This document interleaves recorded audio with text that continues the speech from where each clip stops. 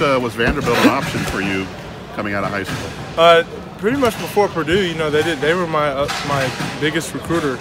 I was always taking visits because they're 10 minutes down the street from my house, so I was always taking visits over there and meeting with them and, you know, talking about my future there. And then once the staff switched up, the D coordinator and the offensive coordinator got fired, they switched up recruiting. I wasn't recruited anymore, and then Purdue came in, so I'm thankful for Purdue, and I wouldn't have had it any other way.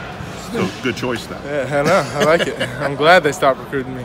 But just to go against your hometown, yeah. Would be your hometown school there. Yeah, it's an opportunity, and you know I got a lot of family home and that are coming to the game just to watch me play, and everyone's expecting the show, so that's what we're going to try and give them. So Brycen, talk a little bit about how sick you were on Friday night and what the cause of that was. I would just say maybe a little bit of dehydration, but it was just every time I would come off the field, I would have this overwhelming sickness in my stomach just to get something out, so that I felt like I had more endurance and I didn't feel the need to throw up.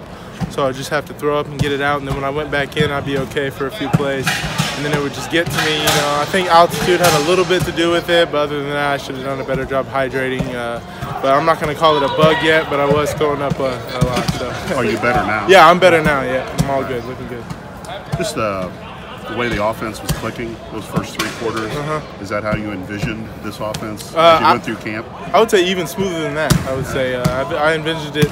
I envisioned we were going to have our mistakes, you know, just like every team does. But for the first 3 quarters, we were looking good, and I was proud of it. And I think all we got to do is just become more consistent, you know, pull off that 3rd quarter and just work to finish.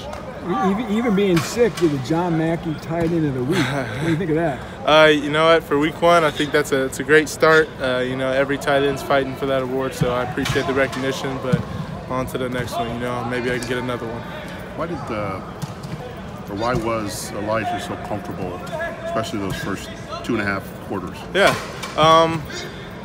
Elijah's been there. He's done that. He's played in even more pressure than that. So I don't think anyone was really worried about him or his mindset. He's going to go out there and do his thing either way. But I like the way he looked out there and throwing us the ball. You know, he's getting it there quick, the way we expect him to.